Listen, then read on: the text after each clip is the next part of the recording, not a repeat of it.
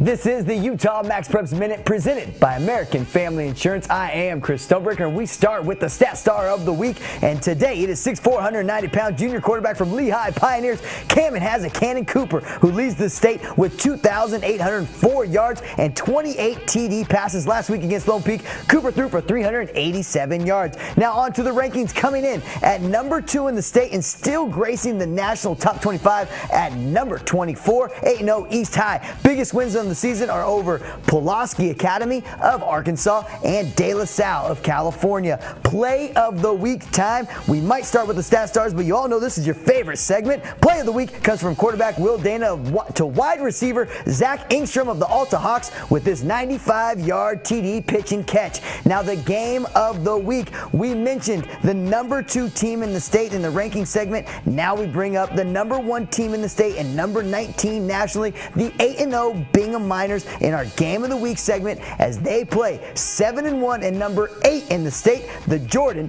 Beat Diggers. This was the MaxPreps Minute Utah edition right here on MaxPreps.com, presented by American Family Insurance. I am Chris Stonebreaker, and keep on clicking on to America's source for high school sports, MaxPreps.com.